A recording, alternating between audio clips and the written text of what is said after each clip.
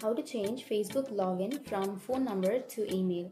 So if you want to change your Facebook login from phone number to your email, then first of all, you need to open up your Facebook application, and then you can simply go for the upper right corner which has that 3 bar icon, and then you can go for settings and privacy, and then go for settings and go for account center, and you can go for personal details, and here you will have your contact info right on the first option.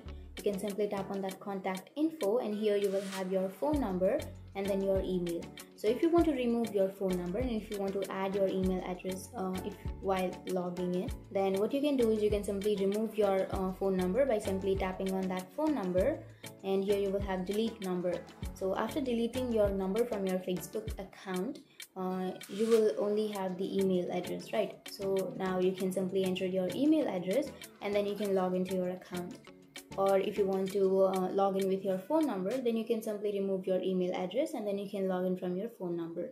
So that's it. You can do that simultaneously, whichever option you would like, and that's it. And if you have any questions, feel free to comment below. Thanks for watching.